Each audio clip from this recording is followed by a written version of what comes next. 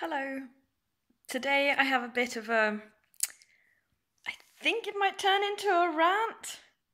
Maybe. And it might be spoilery.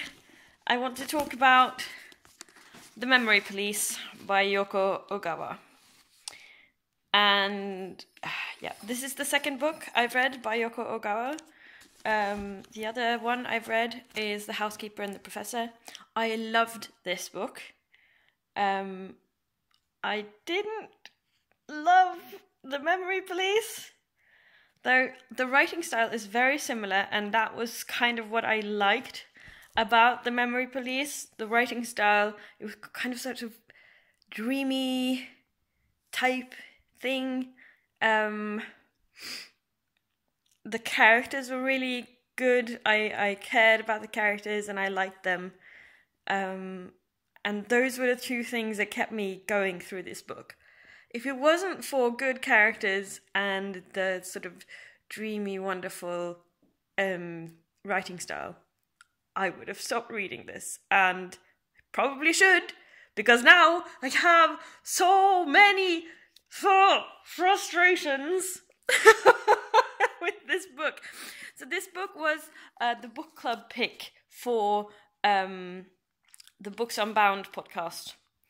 And I listened to the end of this, like the last half of this from about here, on audiobook. And then I finished it this morning, and then I listened to the episode on the podcast about this book.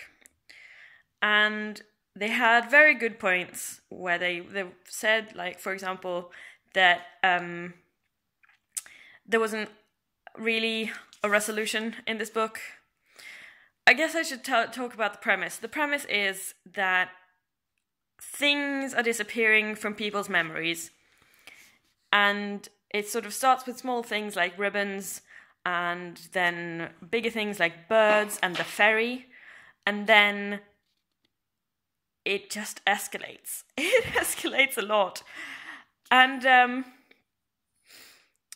it has sort of World War II associations with the Memory Police being like sort of Gestapo-like and arresting people who still remember things. And then people go into hiding and help hide other people who remember things. So the main character in this book hides her friend who remembers things. And then, I don't know.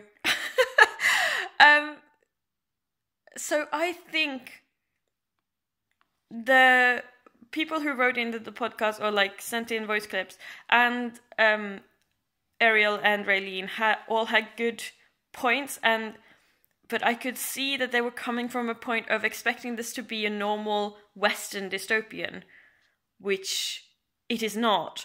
There is no rebellion. There's no real, like, answers given.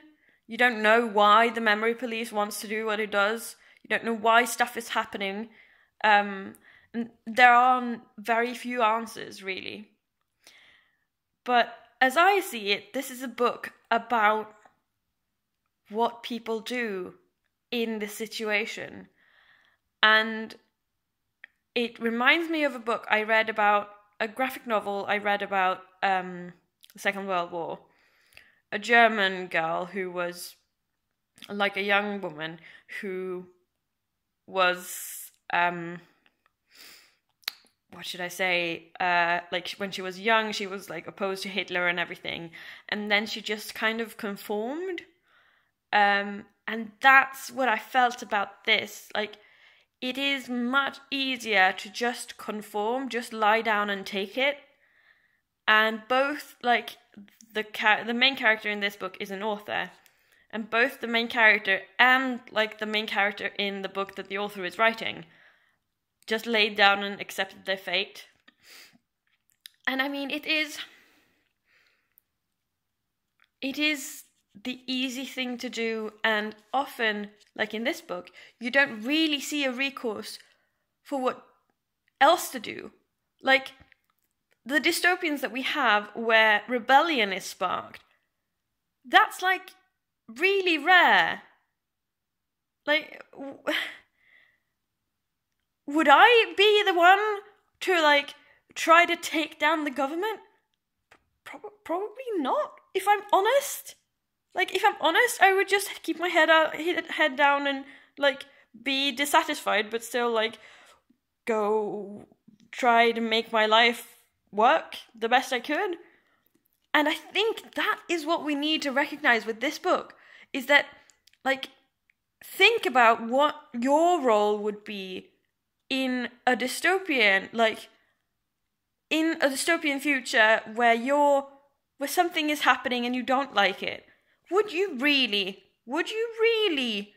make a huge plot to try to overthrow the government? Or would you just worry about whether you could find fish in the market? Like, honestly, I think that's one of the main takeaways from this book, and one of the main takeaways that sort of the podcast kind of failed to address. But also, I really want to say that I knew what I was expecting from Yoko Ogawa when I started this book, so I wasn't as disappointed as many others, but I was thoroughly creeped out. This is a creepy, scary, sad book, and a bit of the sadness comes from the fact that people just accept their fate. They just accept that things keep disappearing from their memories, and that's just the way it is. And the memory police comes for you if that doesn't happen, and that's just the way it is. And I think that's what's scary in this book, and I think it sort of it reaches its natural conclusion, and I don't think we should expect every main character in a dystopian to be a revolutionary. Really. And, like, sometimes there aren't any revolutionaries, and you need a war from, like, outside to stop things. And I think people expect too much of people.